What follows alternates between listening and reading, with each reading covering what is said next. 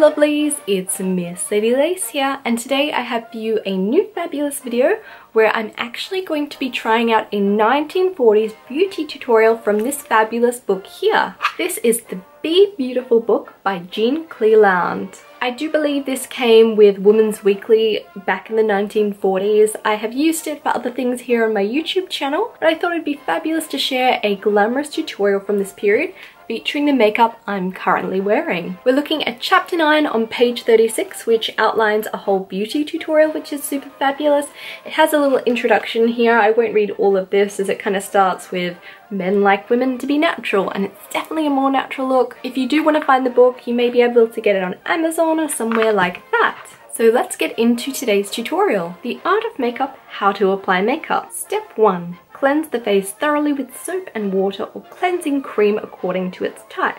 Then wipe off with a clean towel or handkerchief. Before today's video, I did already start with step 1 because I cleansed my face in the shower. I do truly love just how beautiful all the illustrations in this book are. Step 2, wipe the face with a pad of cotton wool soaked in cold water or skin tonic to remove the grease. So I found some little cotton balls and I've got some cold water. Just gonna wipe down my face. This is super soothing, really lovely with the cool water. Step 3. While the skin is still slightly damp, take a little foundation cream on the fingertips and pat small dabs on the nose, forehead, cheeks and chin. Step 4. Smooth the cream well all over the face until there's an even surface. Usually I would use a makeup brush to do this, so using my hands is a little bit different. I'd usually also use either a primer or a even just a moisturizer before I put my foundation on, so this is a slightly different step. The coverage is really light, but it's actually really nice. It's very soft and beautiful. I'd probably wear a little bit more normally, but I'm going to follow this tutorial. Step 5. Take a spot of rouge on the tips of the 2 middle fingers of each hand. Pat on fairly high up on the cheekbones. So during the 1940s, they would have likely used a cream rouge. I only have a powder, but I do have a lipstick. I'm going to be using a Natio colour, which is pink. I've seen a lot of people try this in tutorials and they use very bright red, but typically my rouge is a pinker tone, so I'm going to go with this. So on my 2 middle fingers, put a little bit of lipstick on that. We'll see how this goes. Hopefully it's not too heavy. This is actually really nerve-wracking putting lipstick onto my cheeks, but I can always take it off if it's too much. So I have my cheekbones. I'm just gonna, oh gosh. Rub this in. I think I've used too much. I'm gonna just do a side to side, really blend that in. Okay, it's turning out okay now. Much milder. Oh, I moved ahead a little bit. Step 6 is to blend the rouge into the skin by smoothing it out and then down a little until it's evenly dispersed, that it looks like it's absorbed naturally. Take great care to see that no sharp edges are visible, otherwise the face gets a hard mask-like appearance, which we definitely want to avoid. I think I'm fairly happy with that step. Step 7. Take 2 powder puffs or 2 pads of cotton wool. With the first, buff the powder liberally all over the face, pressing it in gently to the skin, with the second that lightly dusts off and disperses the powder. Now, I only have 1 powder puff, so we're going to make that do. I've seen a lot of footage where they actually apply this and it does seem to be quite heavy. So I'm going to go in and grab some powder.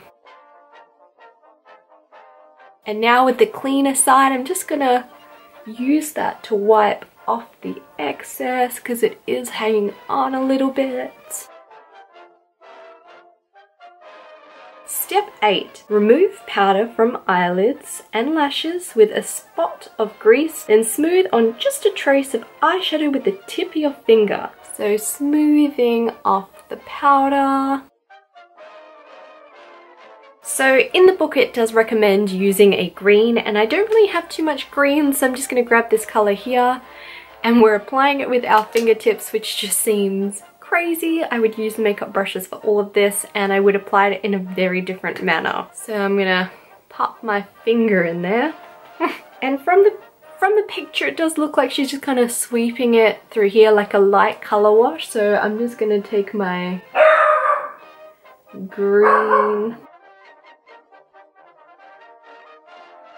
Step 9. Brush the upper lashes upwards with a little eye cosmetic. Be sure the brush is clean, otherwise the lashes will stick together. I can see from the picture she has that gorgeous little brush where she would have had a cake mascara like Besame Cosmetic makes.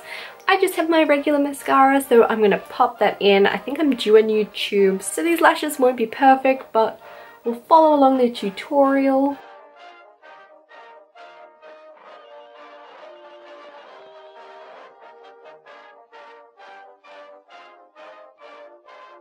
Step 10. Brush the powder from the eyebrows with a small eyebrow brush, then comb into arch. Now, your girl does not have much eyebrow, so I'm definitely going to go in with just a little bit of powder, which isn't inaccurate for that time, just so it gives me a little bit more than these little guys up here. So I'll first give them just a brush through to remove that powder, add a little makeup.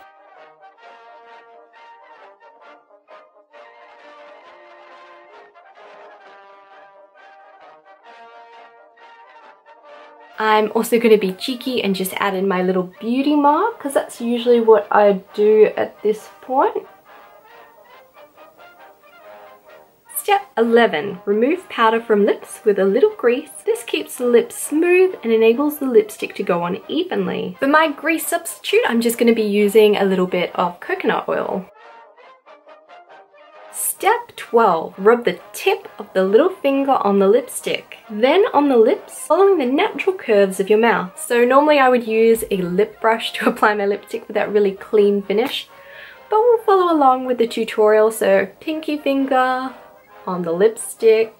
I'm not sure how the application of this is gonna go, but it'll be fun.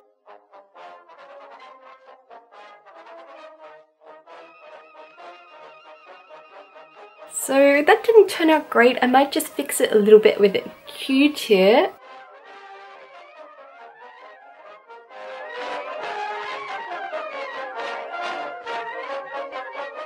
If you observe these simple points, you should have makeup that is natural, artistic, and becoming. I do think the makeup look is beautiful for the finish. There are a few points that I would do very differently, especially the lipstick.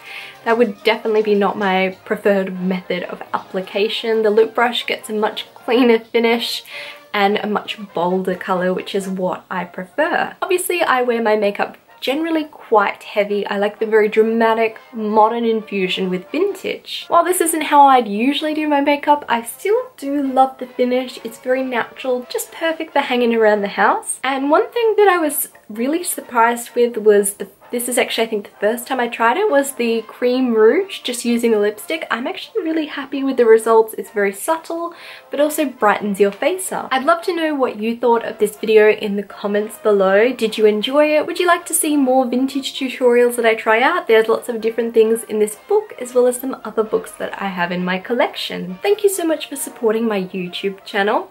I'm now also on Patreon, where I'm going to be putting out new exclusive videos every week, so be sure to join my Patreon page.